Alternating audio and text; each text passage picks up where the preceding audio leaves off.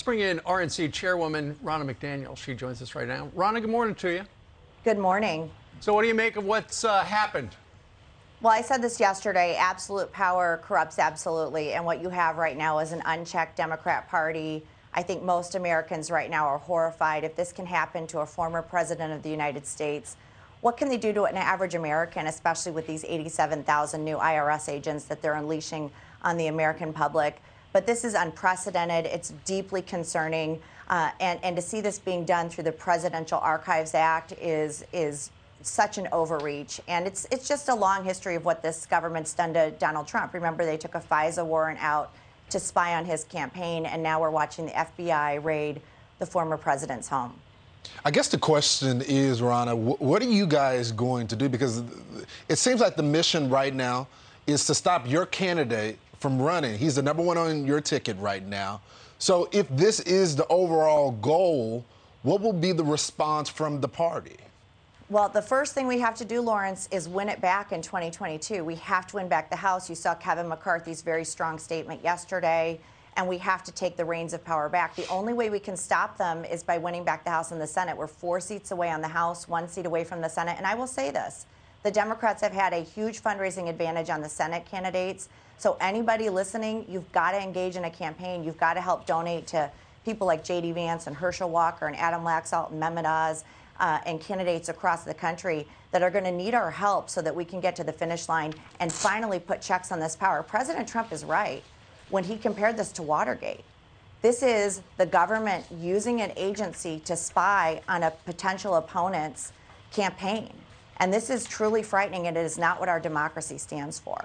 I know you've talked about winning back the House and the Senate in November. Today is primary day in 4 different states: Wisconsin, Minnesota, Vermont, and Connecticut. What should we be looking for? How important are these races today?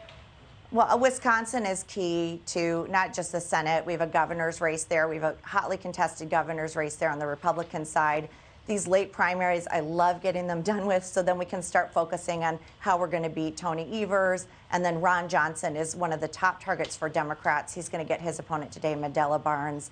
And this is going to shape what we need to do for November to keep the Senate. We have 7 seats we need to, or to win back the Senate. We have 7 seats we need to hold, and we need to win back 1, and 4 seats in the House that we need to win to take back majority and fire Nancy Pelosi. When are we finished with the primaries?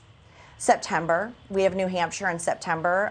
Incumbents love late primaries, so they do this. So you're spending more time in the primary and less money to have for the general when you go against an incumbent. And it puts us in a position in some of these states where our candidates really have to regroup and win. But we have great candidates against Maggie Hassan in New Hampshire in September. We have primaries next week in Alaska. And the field that's shaping up is the field that's going to turn this country around and finally check the unchecked powers of the Democrats right now. It's truly frightening. I think a lot of Americans right now, you guys, are afraid. I talked to many people last night. They said, if they're doing this to Donald Trump, what are they going to do when they have a stadium full of IRS agents coming after us after they tried to do the Ministry of Truth? They're going to cancel people or destroy people's lives who disagree with them. And it is really a scary time in our country. Ronna, real quickly, before you go, you mentioned Donald Trump, and also you want to retake the House.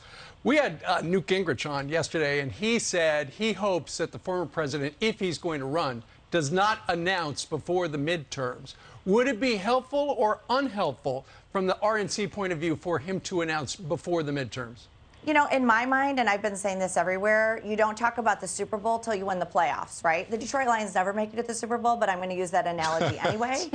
You don't talk about the Super Bowl till you win the playoffs. And we really do have to win back the House and the Senate. And I don't like talking about the presidential race at all. So I would say to any candidate, let's not skip over what is going to be one of the most important and consequential midterms in our country's history. And we need to get behind these House candidates and these Senate candidates and make sure we win in November. Well, so November is the Super Bowl, but in the meantime, we've got a playoff day in 4 states today. She's like, yeah, but Ronna, this is your job. You do this for a living. You're like, can I just get through the primaries, please? Just let me win the primary. Let's not talk about presidential. I know. Yeah. There you go. All right. Ronna McDaniel, making the case for what Republicans would do when they get power back. Thanks so much for joining the program.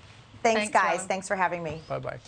I'm Steve Ducey. I'm Brian Kilmeade. And I'm Ainsley Earhart. And click here to subscribe to the Fox News YouTube page to catch our hottest interviews and most compelling analysis.